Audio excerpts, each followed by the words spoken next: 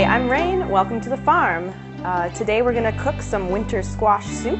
It's pretty simple. Today what we are going to use is some pumpkin and butternut squash from our garden.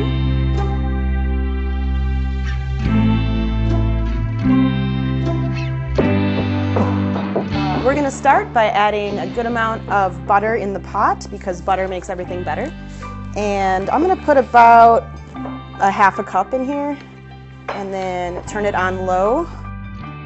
Along with the onion and butter, we're also going to throw in about 4 or 5 stalks of chopped celery until the onions and celery are nice and caramelized.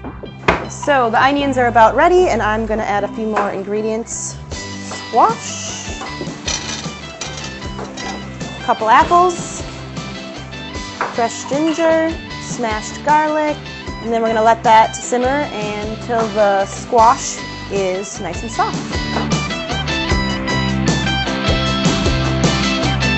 I'm saying big bay leaves because you need to find the bay leaves before we blend this.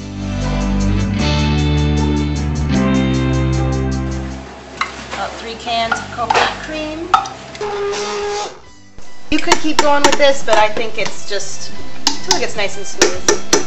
If the soup isn't quite sweet enough, you can add just a little bit of sugar, and when you serve it, add a little bit of sour cream right on top.